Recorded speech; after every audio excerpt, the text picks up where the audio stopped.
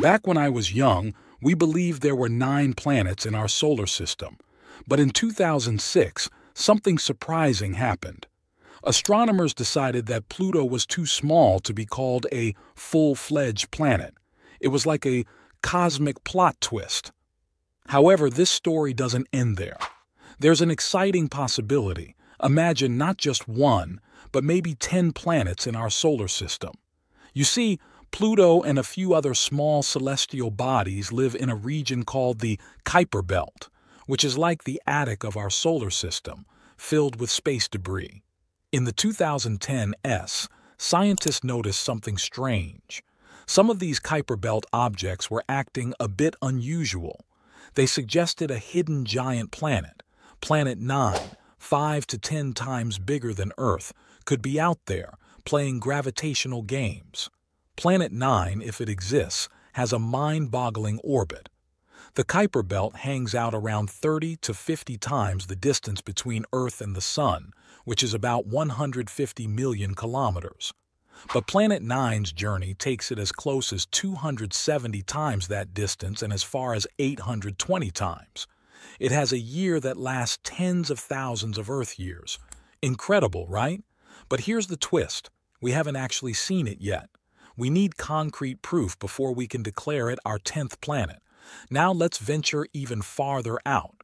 Think of the Oort Cloud as another mystery zone like Planet 9. It's a hypothetical place, so far away that it's as faint as a distant star. Imagine it as the deep, dark wilderness of our solar system. The Oort Cloud might start at about 2,000 times the Earth-Sun distance and stretch halfway to our nearest star, Proxima Centauri. Although we can't see it directly, we believe it's there, a vast realm of icy space rocks and hidden comets, like the ultimate cosmic wilderness. Now we're talking about the Oort Cloud, a place so distant it's like the next star's backyard. You might wonder why it exists at all. Well, let's rewind a bit. When our solar system formed, it was like a big cosmic construction project. You had this enormous cloud of gas and dust, and it all collapsed to create our sun and its family of planets. But this process was like a cosmic roller coaster, lots of stuff moving around chaotically. Where there's stuff, there's gravity, and sometimes it's like a cosmic tug of war. In fact, sometimes, due to the gravitational muscle of a planet like Jupiter, a planet might get kicked right out of the solar system. These are the rebels, called rogue planets. Surprisingly, recent research in 2023 suggests there might be more of these cosmic drifters than planets tied to stars, but not every object gets flung so far. Some just end up in a super distant orbit way out in the Oort Cloud. The question is, could this happen to a big enough object that we'd call it a planet? Specifically, could there be a mysterious planet 10 circling the Sun thousands of times farther away than Earth? Well, in 2023, some clever astronomers ran simulations to investigate this very idea. Unlike previous models, they took into account that forces from outside our solar system can mess with things inside it. So, some objects that used to be cast away in previous simulations now found themselves stuck in the Oort Cloud. By running these simulations, they figured out there's about a 7% chance that an ice giant like a cousin of Uranus or Neptune could get booted from the inner solar system and live its life in exile among the Oort Cloud. It's not the most likely scenario, but it's not impossible either. Just remember, the case for Planet 10 is even more of a cosmic mystery than Planet 9. The scientists behind these simulations were like cosmic detectives.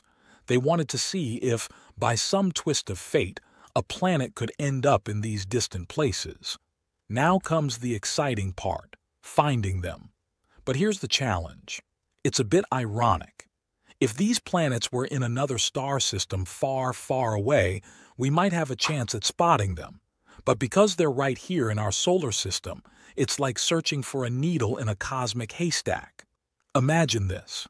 They won't pass in front of our sun from our perspective, so we can't use the same method we've used to find distant exoplanets, where we watch for tiny dips in a star's brightness.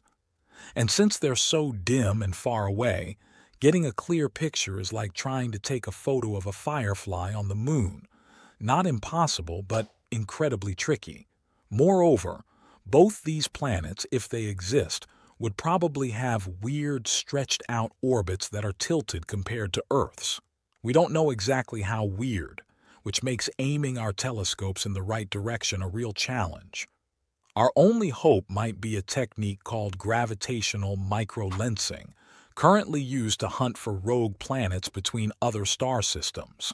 It works by bending and magnifying starlight when a planet briefly passes in front of a distant star. We might not see the planet directly, but we'd catch a flash of light and know something massive caused it. So, between the enigmatic Planet 9 and the long-shot Planet 10, our understanding of our solar system could change one day. It's a bit thrilling to think about, but like and subscribe to our channel for more interesting videos like this one. Thank you for